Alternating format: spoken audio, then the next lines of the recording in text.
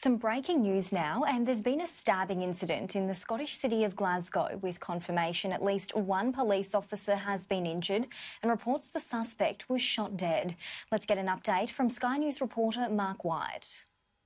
A very serious incident, actually, involving a number of deaths. I'm not able to give you a definitive number on that yet, but a number of fatalities involved in this incident. There's also reported to have been a shooting, a police-involved shooting, but again, we're still working to flesh out the details on that for you. It was an incident that unfolded just after 1 o'clock this afternoon in this area of Glasgow city centre, West George Street, not far, of course, from the famous George Square, right in the heart of Glasgow city centre.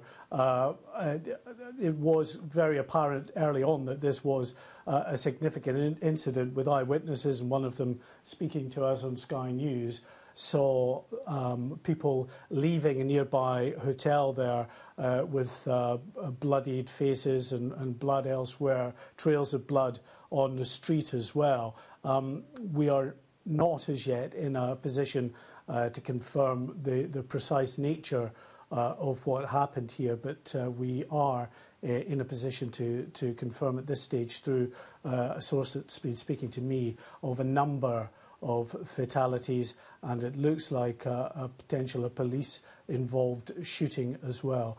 Clearly this has been monitored by senior officers within the Counter-Terror Command, because at this stage it's not been declared as a terrorist incident. We have no information that that is the case, but it will be uppermost in the minds of what has unfolded here. We remember, of course, just last weekend, the incident that unfolded in that park in Reading. There are, as James Matthews has been reporting, reports of people being stabbed. That is not inconsistent with what I'm hearing, but at this stage we're getting reports that some people, it seems, have succumbed to those injuries. The Home Secretary, well, clearly she is being kept informed. We've heard nothing formally from her as